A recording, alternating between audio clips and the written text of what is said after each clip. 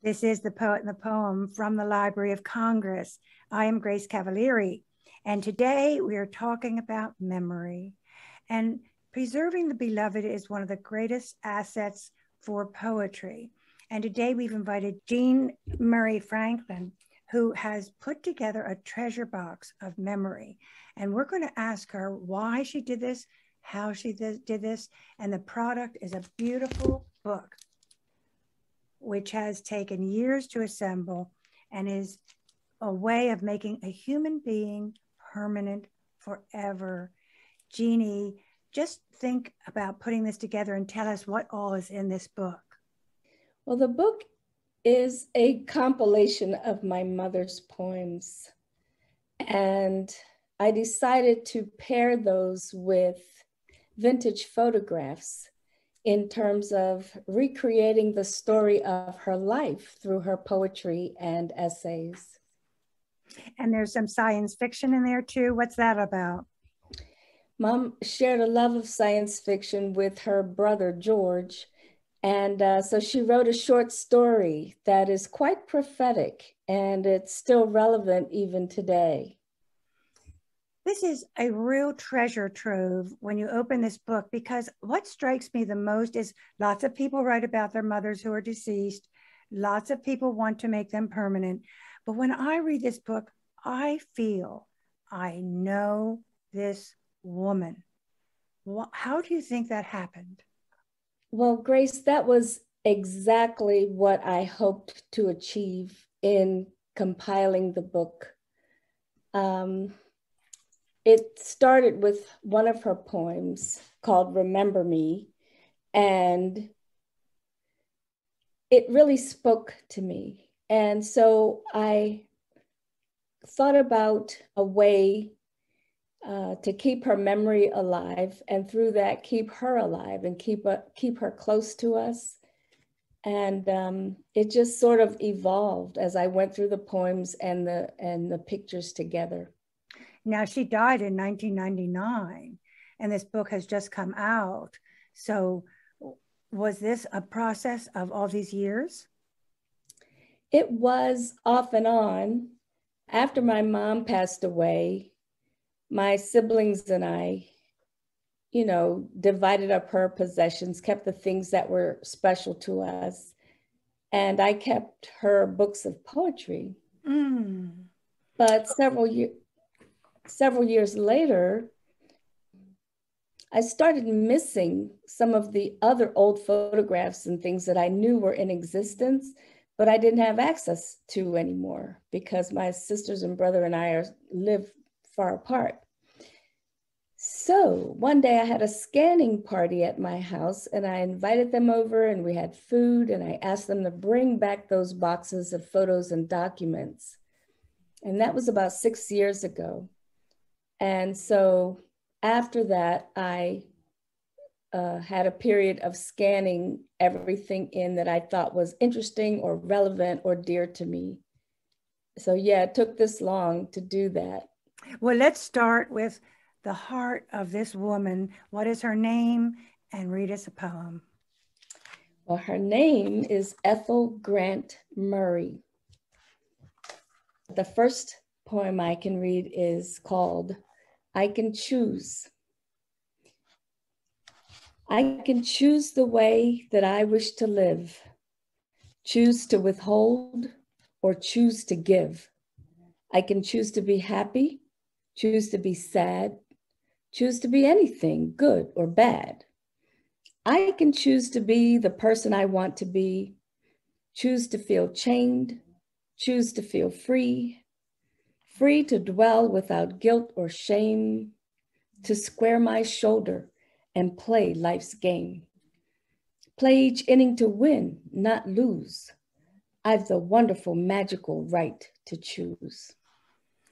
You know, that is a fabulous philosophy. Is that really the way she was?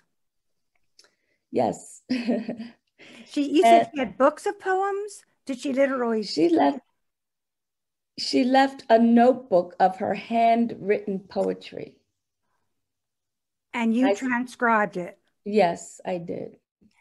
And what do you love about that poem?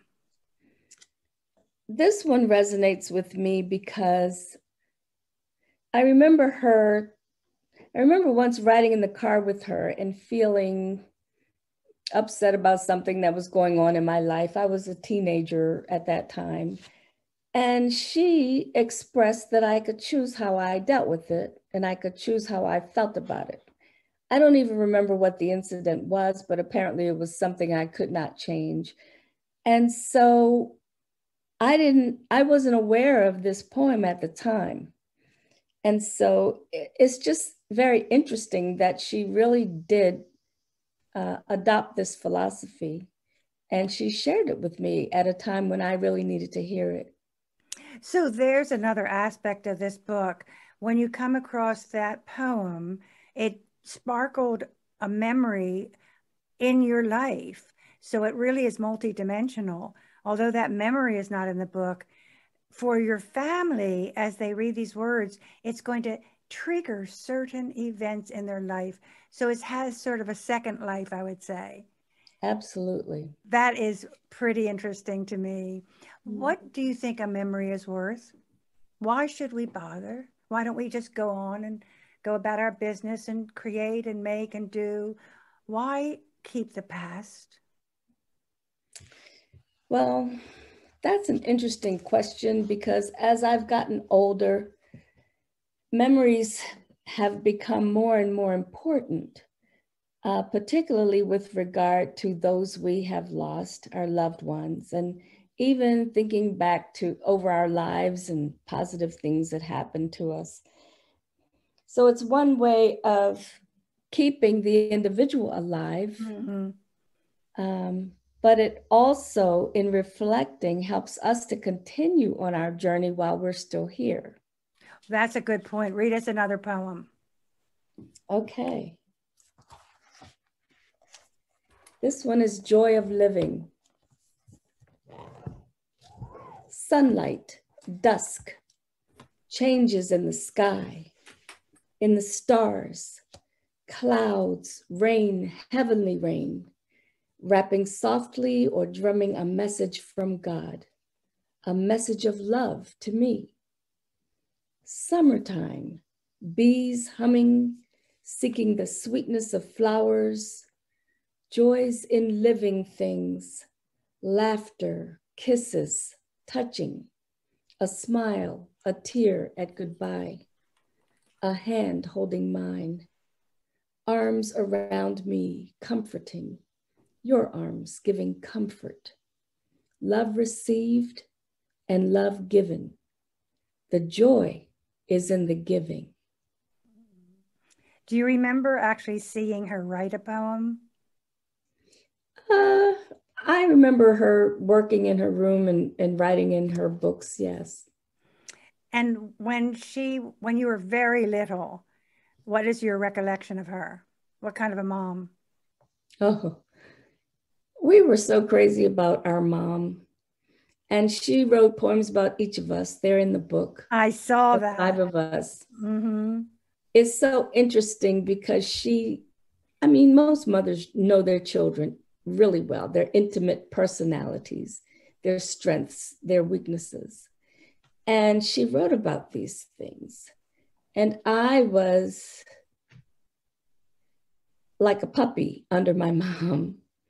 And I would follow her from room to room and just sit and watch. And I just enjoyed being in her presence. I remember her in the kitchen making homemade applesauce. She was just a delightful, sweet mama. And I miss her. Where are you in the constellation?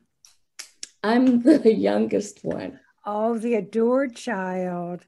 The youngest is always the adored child. That's it. You're shaking your head. I don't know about that.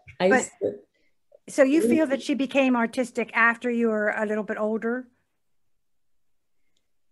Mom was artistic in different ways. She always appreciated literature and the humanities. And when I was in college, we got into that. We had to read the great books, and she ordered them from Encyclopedia Britannica Company or something like that, the great books of the Western world. And all that stuff was so interesting to me. So she may have been writing at that time. I'm not sure. So she entered your life in every stage. When you were studying the humanities, she entered the humanities. She always was active in your life. And that's Yeah. why you keep her active in her death. Mm-hmm. And I do want to hold this up again because what I do think is going to inspire people to do is think more about ancestry. We're coming to an age where we really want to save things because it seems that the electronic era has made everything move so fast and at the speed of light, really. I mean, if I can push a button and get to Hong Kong, time and space are very much compressed. So the question is, what do we choose to save and how do we choose to save it? And you have taken 6 years to put this together. Is that right? That's correct. And the layout is beautiful. I just want everyone to know that the photographs, the color rendering, it is really a work of art. Are you proud of it? I am. And I did work with a graphic designer ultimately online to help me bring my concept to fruition. So you talked through it with someone and they helped you. Well, read us another poem. Tell us your mom's name and tell us one thing you want us to know about her. Mm-hmm. She was Ethel Grant Murray, and she was a gentle, loving person. And she conducted herself always in such an elegant manner. She could laugh and joke with the best of us, had a great sense of humor, would dance in the house and tease. But even during times when she was stressed or depressed, she carried herself with such a dignity. She really set an example for us, for us all. Wow, what a thing to say. Now let us hear her in her own words. Okay, this poem is about life. Life is a precious melody, and each of us sings his own song. Our music is usually happy, light, and lovely. Then at times it moves in a slower, lower cadence. Some others' tunes blend with ours in beautiful harmonies, which take flight and ride the wind to the stars, while others sound discordant notes, which cause our own to slide off key. But if we move to the beat of our very own tune, forgetting all distractions and distortions, then our whole life can be a beautiful song, making harmonies along the way, because we will it so. Coming through all of her work is this idea that you can create your own reality, that your attitude really shapes your destiny, that you can decide to have a certain kind of life. Is that an accurate description of her? It is on a very subtle level. With Mom, it wasn't as though she was lecturing each and every one of us or having these lengthy talks with us. She was an artsy, private individual, but it was by demonstration, I noticed in hindsight, how she conducted herself that has really helped me along the way in retrospect. And you had that in your mind when you thought, how am I going to capture that on paper? That is such an abstract thing. She demonstrated a character and a depth that was unusual, you thought. Even as small as you were, you always noticed it compared to other women. You knew she was exceptional, right? I did. Question is, how do we preserve that so that it really makes a difference, so that when people read your book, it's not just about your mom? What do you think when people read your book, it would trigger in them? Well, I would hope they would reflect on the beauty, the images and things she describes, how she felt about love and loving my father and her children, working in her garden. She strove to be healthy and holistic. And that's not to paint a picture of her that she was perfect or anything. She wasn't a fairy godmother flitting around with a magic wand, but it was that long life in putting this book together and looking at the entire life story paired with my own personal memories and talking with my children and my siblings about mom. And then having the photographs, her story really emerges and crystallizes for people. To me, my mom was an overcomer. She had challenges to overcome, just as we all do in life. And it's not necessarily what those challenges are, but how you deal with them. And I so respect her ability to she took care of herself, her inner moods, her feelings, and she applied those. She tried to apply them in her life.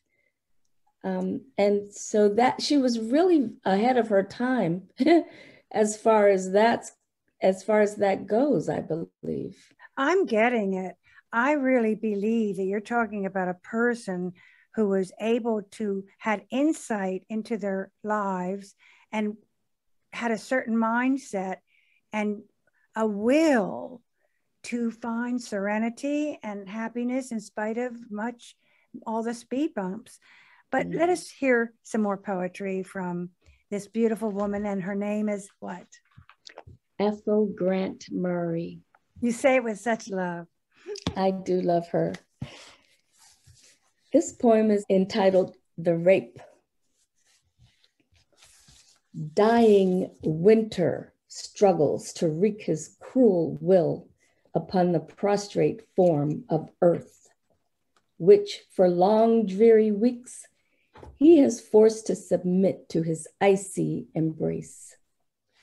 His frenzied thrashing and agonized throes wring from his weary victim a final submission. Then, lovely earth begins to sense a gradual release from her bondage and ventures a deep, shuddering sigh of relief. Supine, fainting, spent, and fearful of the struggle of renewed attack, she slowly gathers the remnants of her diminished strength. Cool, cleansing showers refresh her. Bright, dancing sunbeams encourage her. Languidly, she stretches, quietly exulting in her newly found freedom. Hesitantly, carefully, she regains the use of her bruised, trembling limbs and stands upright. With arms extended in an unspoken plea, face upturned in shy yet eager anticipation, she anxiously awaits the warm, fervent kiss, the tender, comforting embrace of her true love, spring. So that poem is more or less the way her whole psychology worked. There is something which is not really pleasant in the beginning, and then it evolves into a resolution that is. And that is the way you describe her. So you found that poem in a notebook in her own handwriting, and then you transcribed it from line to line into a poem? The process was tedious.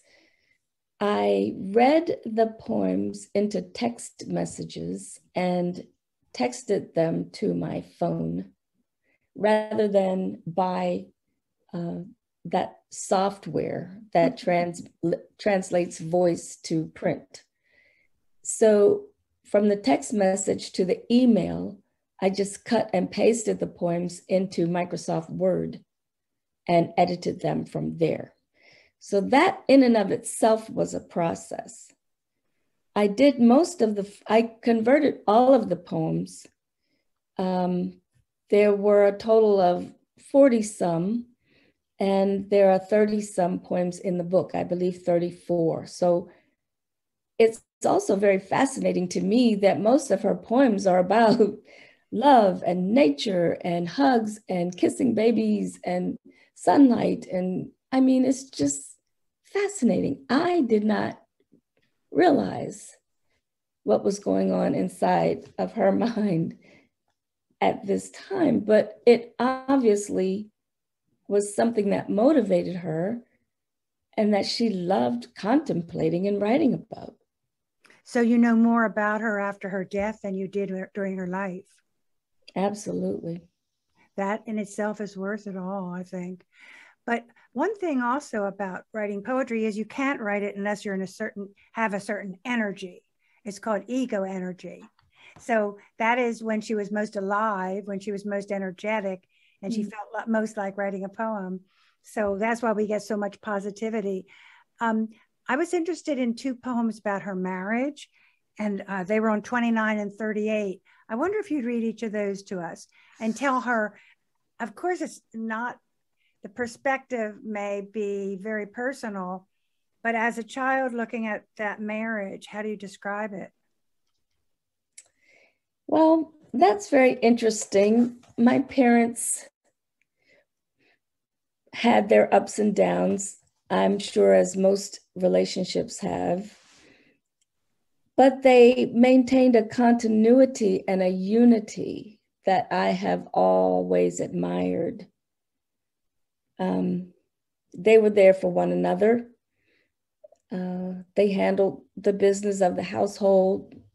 We never wanted for things or were in need. We celebrated beautiful holidays, dinners full of family, and the grandchildren started coming along, and my parents, went not overboard, but my father would swoop all the grandkids to our house. And you have two poems in this book, many poems about marriage. And the two that I wanted to hear were on page 29 and then another one on 38. And the book is Ethel Grant Murray. Yes. This poem is entitled Loving Thoughts. To long to be just where he is, to wish for always to be his, to hold his hand, to touch his cheek, to find the solace which I seek, to talk of multivaried things, converse, commune till my heart sings, or silent sit, so we may be tranquil at ease, my love and me, to understand his every need, to laugh together, sing or read, to keep him cheerful, calm, serene, to thrill him as he's never been, to comfort him if need there be, to have him turn for this to me, to ne'er between us build a wall, to want to please him most of all, to have him trust his faith to me and give him mine, whate'er may be, through tasks or cares, illness or health, for each to be the other's wealth, to honor him throughout my life, to be his best friend, sweetheart, wife, to cherish him with all of me. This is what loving has to be. Do you agree? Yes. Let's hear the next one. I think that's very profound. Yes.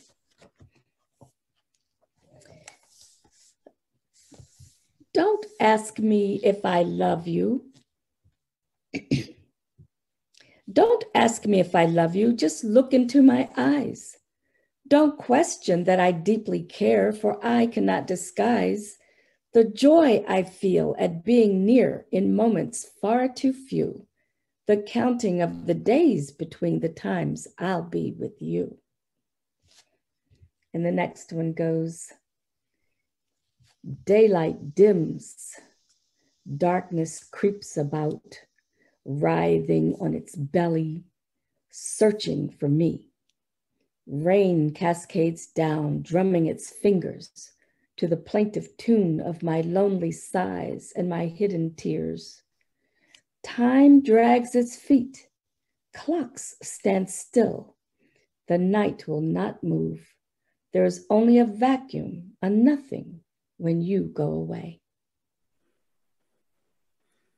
Did she read a lot of poetry? Because she has a very facile way of using words. That doesn't come from nothing. She absolutely loved literature, and she would call me in to share a phrase or explain a word that she was using for the first time. And this poem really reminds me of it, the last one, about darkness creeping about, writhing on its belly. She loved turning a phrase, and she did share those things with me and the little excitement she felt when she tried something new. Were you alone with her as the youngest child? Fairly much so. I was wondering, these intimate moments that are so precious, what is the age between you and your older sibling? The sibling next to me is Joyce. Is 3 years between Joyce and me. 3. And altogether, like they're every 3 years? Fairly much so. So the oldest two were paired. They socialized together. The next two socialized together.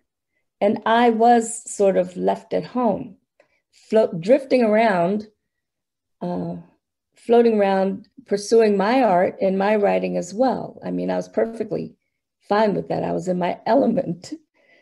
So I suppose that is why we shared this poetry thing. I agree, because I think my youngest child is more in tune with my writing life, because her sisters were off, and as you say, they bonded with each other. And then the youngest was left to her mother's thoughts, which then resulted in your gathering her life in a book, which Absolutely. is pretty amazing. And before we hear a final poem, what do you wish people to really know about preserving a memory? What did you find out about your mother that you didn't know? And isn't that really the benefit of this, that you thought you were putting together artifacts, and all of a sudden you saw a person emerge that was behind these, a person additional to the one that was in flesh and blood. Just talk about that as the author for a moment. The benefit of that. I mean, it's really quite a miraculous thing to create a person that will never go away. But yet it's a different person from the one who lived. Let's be honest. Oh, absolutely. I appreciate your insight on that, because that is exactly what happened for me in the process. That's another reason why it took so long, because I was digesting things and my project was changing and shifting as I was working on it. But the biggest blessing came in the response from my family, particularly the younger kids, our children, who all received a copy of the book. The book has done exactly what I wanted it to do, which was open up my mother's life to them so that they could see her not just as their grandmother, but as a human, as a child, as a young woman, as a teenager, and then as a wife and mother and grandmother. And everybody has said they've learned things about her that they didn't know or just didn't realize before. She was a prolific vegetable gardener and those kinds of things. I mean, she worked her gardens and her gardens were bountiful. She did homemade canning and gifted friends and family with fresh produce and pickles and relishes. And she did it with such joy. She was so happy to share that aspect of her life. But I'm sure that toiling in the gardens was very cathartic for her, contemplative, and being out in the sunshine. And it all flows together. Yes. Her way of dealing with life's ups and downs and moving through her life, growing old, and all of that. It was a meditative life. It was very much so. We get that. And then when you became a lawyer, do you believe that, I know many lawyers who are poets, actually. Do you believe that your love of language, I mean, lawyers use language in a certain way, but don't you think that enhances your own love of language? Absolutely. Yeah, because the use of language is all that the law is, right? Absolutely. There's definitely a correlation. And it goes even as far as the administration of the law, writing it first and choosing the words, but then you have to actually administer it. And in doing so, we're contemplating issues that we find in the humanities, in the classics, good and evil, right and wrong. So I do see a correlation in the disciplines. I love that remark, Jeannie. We are talking to Jeannie and her mother, Ethel Grant Murray. Her daughter is Jeannie Murray Franklin. And we're going to have a closing poem. If I were a sunbeam, I'd wake you at dawn. I'd kiss your cheek softly as day is begun. If I were the south wind, I'd sing you a song of loving and caring in hearts ever young. If I were a raindrop, I'd lull you to sleep, tapping gently, so gently, my vigil I'd keep.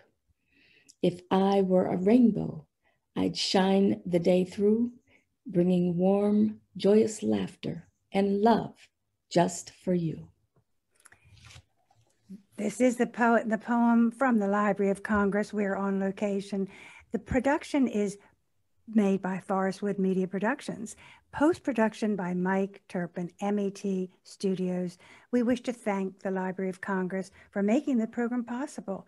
Funding is provided by the Rivada Foundation of the Logan family and the Sinibit Fund. I am Grace Cavalieri. Our engineer is Mike Turpin.